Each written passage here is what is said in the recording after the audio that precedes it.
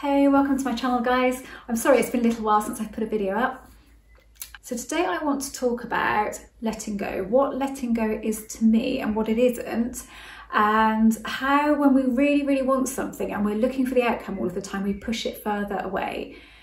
If you've never looked at other videos online, there's a lot of them called the backwards law, and it's, you know, if you're not into this, you're not into the law of attraction, you might have come across the backwards law and read it and looked at a video on it and thought, oh yeah, that's the way life is. Because whether you believe in the law of attraction or not, it is still a fact that the more that we want something and we chase that outcome, the further away from us it seems to get. Now that is not including taking action. Taking action is completely different than constantly observing the outcome or looking for a particular outcome while still observing the outcome that is now, because that's the vibration that we get stuck in, and that's what clinging on to something for dear life is, and that is what pushes that whatever it is that we want further away.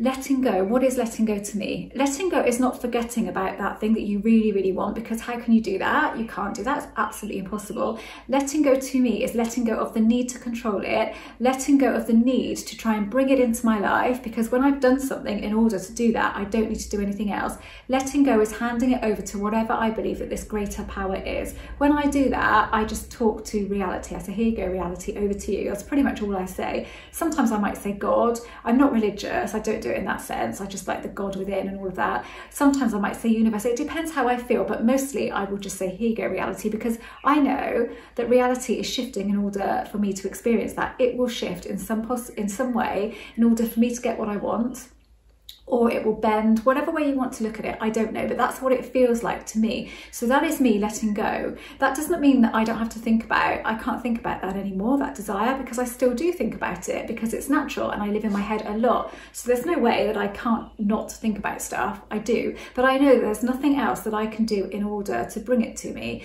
Can I just also say that letting go is not just stopping techniques. Okay, I've stopped techniques, so I've let go. That has nothing really to do with it.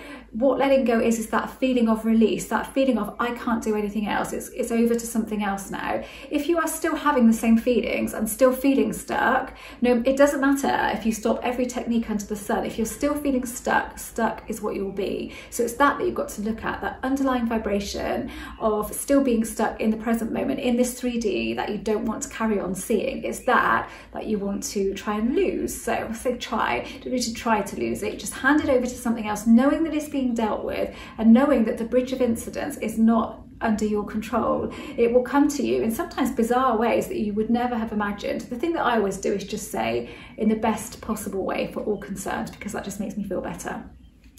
Do that, and then hopefully you don't want anybody else to get hurt in the process of that thing coming to you. But letting go is not just stopping techniques.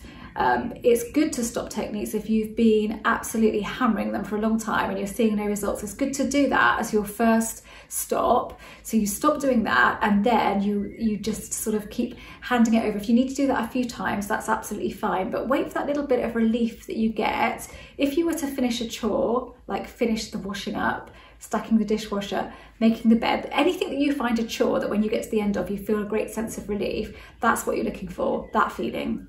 And if you can get that, it doesn't matter if you do it a few times, it really doesn't matter, but you will get to a point where you will feel that you've done that enough, and that is your detaching. It doesn't have to be 100%, 50% will do. That is you detaching from the outcome to a point where you are letting something else deal with it, because knowing that you can't do anything now, your job is done. That's it. That's letting go. And I know the term is not the best term in the world, but just say it. You're allowing, or you're handing it over to whatever you think this is. You're just handing it over. Your part is done. You're handing it over to the next person on the production line. If you try to do that job, then you won't know what you're doing, and you'll put it together all wrong, and whatever it is that you're designing to put out there will be all wrong. Somebody will be buying something that doesn't work properly. So that's not your job. So why is it that when you really want something and you're looking for that outcome, it keeps moving further away? It feels like it's moving further away. It's because you are focusing on, you want a particular outcome, you can see what's going on now, and you have this conflict going on. So you're more feeling what's going on now than what you want.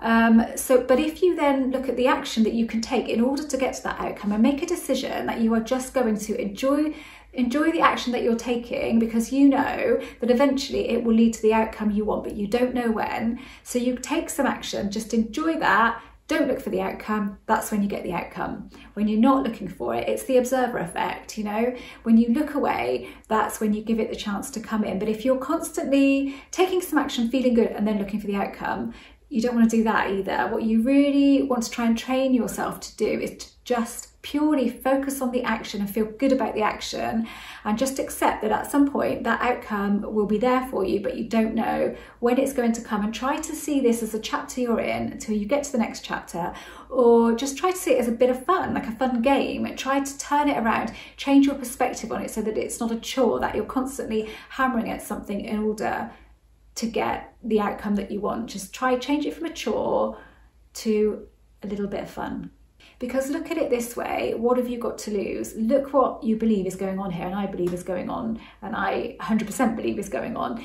How awesome is that, that we can change reality? We can experience a different reality if we just allow ourselves to. When we didn't know about this, so some people will say that they wish they didn't know about this because things are harder now, and I get that. But it's because you're trying too hard. You start trying and you stop enjoying life, all of the other stuff about life. But if you rein it in and say, hang on a second, I'm just going to go back to how I was before, live my life how I was living it before, just knowing that there is some crazy stuff going on here and I can alter the course of my reality just by knowing that that's possible, feeling it, feeling the desire for it, maybe feeling like I have it on and off for a bit, and then just handing it over to whatever else this is. And that's all that I need to do. Where does persistence come in? Now, you see, I don't really believe persistence does come in. I think that persistence comes in and people might persist for a few months, and then they get that reality that they want because they're not clinging on to it. But really, they get it when they're detached enough. They could have done that for 2 weeks and still got the desired result, but they may have done it for 4 months and got that result, and think that it's because they persevered for 4 months. In my opinion, and I'm sure loads of you will agree, but in my opinion, I've never had to do anything for very long. In fact, I've never wanted to. So when I have really tried to persist at things, I've built up resistance and it hasn't happened. So I've stepped back and I don't do it for very long at all. And sometimes I've manifested huge things with just doing something for a couple of days. So I don't think it's a longevity thing. I personally think it's the allowing that brings it to us. So that might take 2 weeks or it might take 6 months. And if it takes 6 months, it's because at the end of that 6 months, when it does come to you, you've allowed it, you've detached to a point enough for it to come in. But if you had been doing it for a couple of weeks and detached enough then, it would come in then. So that is my considered opinion, given my own experience, that it's not a persistence thing. It isn't. I mean, if you feel that persistence, you feel that you need that persistence and that works for you, that's fine, but it isn't necessary. It hasn't been necessary for me, and I don't persist at anything, because as soon as I start persisting, I will notice that I don't have it, and I don't want that feeling, so I don't do it, and I haven't had to. And sometimes things have come to me really super quick, and sometimes they've taken a bit longer. Sometimes they've gone a bit of a curveball. I've been thrown a bit of a curveball, and it's turned out slightly different, but better than I would have imagined. And back in the day when I was doing this and persisting and stuff, when I'd get bits of stuff, it would be so far off of what I really wanted that it just wasn't working out for me. So I don't think persistence is key. I know that a ton of people will disagree with me, but this is just my opinion and my take on it, and I can only ever give you an opinion on my own experience. Okay, that's it, my video today. I'm sorry it looks as if I haven't made much of an effort today, and I haven't. I've been really ill over the weekend, so I really wanted to get a video out, so I do look a little bit hanging, but there you go. Anyway, thanks for watching. If you haven't subscribed, then I would love for you to do that. I write books, I'm an author, got 4 books out there at the moment. My most popular remains Get Back With Your Ex, and that's great. Just continues to sell on and on, which is brilliant.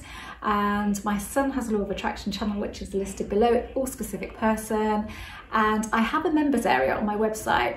What that is really, it's a coaching tool. So it allows you to get some one-to-one email coaching from me, and there's extras in there. I think that's the best way for me to describe it these days, because I know a lot of people use it and they don't ever come to me for email support, and I want you to be able to do that, because really that's what it was, because I was answering so many emails and it got really, really crazy and my time was being taken up and I wasn't making any money from it, that I wanted to be able to offer you guys that at a really cheap price so that I would make something and it wouldn't cost you a fortune. I could give you proper support. So that's what it is. It's an email support tool really. And so you can come to me with whatever your issue is, whatever you're trying to manifest, and I will help you in the best way I can.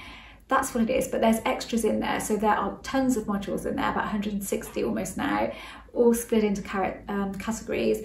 There is a members hub where you can ask members questions and ask for advice and support. It's a bit like a Facebook page, that kind of thing. And what else? There's an Ask Evie section on every single module. So if you do start working through them, or pick out the ones that are relevant to you and you need some help, you just fill in that form and it comes straight off to me. Or you can just email me and we just have some email support going on. For as long as you are a member, you will get that support, and it's £5 a month. I also offer Zoom coaching. I'm crazy booked up, but I do have the odd cancellation here and there. I will be more flexible when I move into my new office, which is going to happen the middle of June, June the 14th to be precise. So I will be much more flexible of the days that I can do and the times that I can do then. But at the moment it's sort of, come to me and I'll give you some dates, and if they work for you then brilliant, and if they don't, you just go onto a waiting list.